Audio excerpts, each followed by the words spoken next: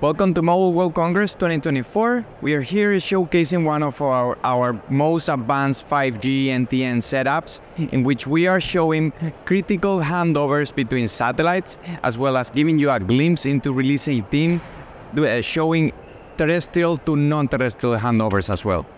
So what we have here is the 5G NR NTN test solution for UEs, in which we have the UXM 5G, which is a wireless test emulator, emulating base stations in the sky, in this case transmitting at band N256.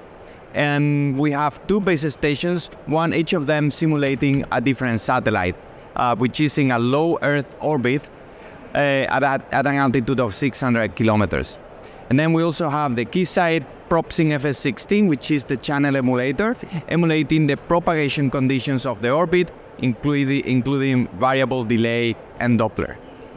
So in low Earth orbits, it is a great advantage that we can have lower latencies and smaller path losses. However, on the other side, the duration of the orbit will be very limited to only just a few minutes.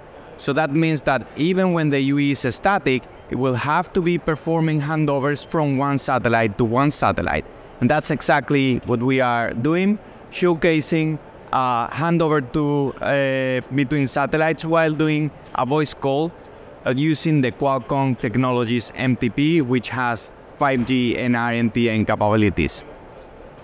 So this is a great demonstration that Keysight is leading in the market for NTN. We are covering all of the different solutions, including solutions from simulation all the way to emulation.